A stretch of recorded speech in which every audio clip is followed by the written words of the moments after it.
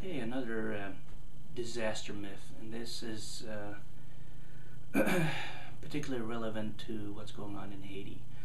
If you're looking at what the media is putting out, they're saying that there's going to be widespread epidemics, and there's going to be a catastrophic outbreak of exotic diseases due to all the cadavers on the street, dead bodies everywhere.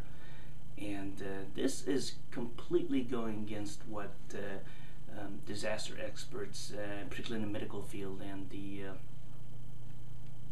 experts with the World Health Organization and the Pan American Health Organization.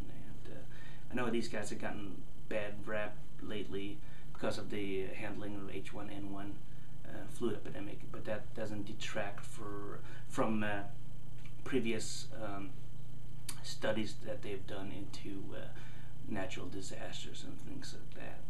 So the belief that dead bodies pose some kind of serious health risk is not true, okay, and it often leads to the authorities wanting to dispose of bodies and burning bodies and doing mass graves as soon as possible. And unfortunately, such actions only leads to more suffering by the survivors, especially people who have lost loved ones, because they're not able to grieve.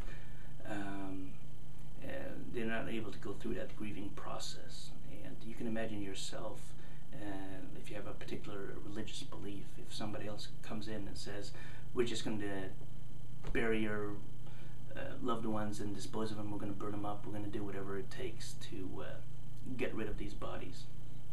And that might be even more traumatic for yourself, especially if you have a religious belief that does not mesh with what's going on with these supposed experts that come in. So that is something definitely to think about as well. So big myth is that cadavers, dead bodies, will lead to an outbreak of epidemics or serious exotic diseases. They will not. What leads to these kinds of diseases are unsanitary conditions. Okay. So what you need to do to prevent these kinds of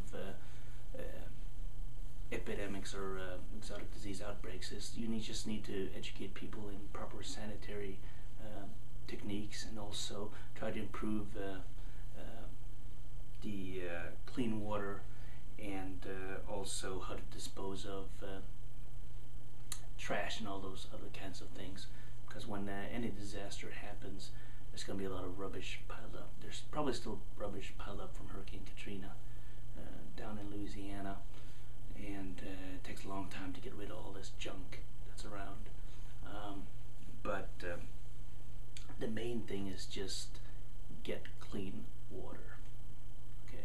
Dispose of waste, particularly excrements and all that other stuff that people really don't want to talk about, but that is the main killer that creates cholera and things like that.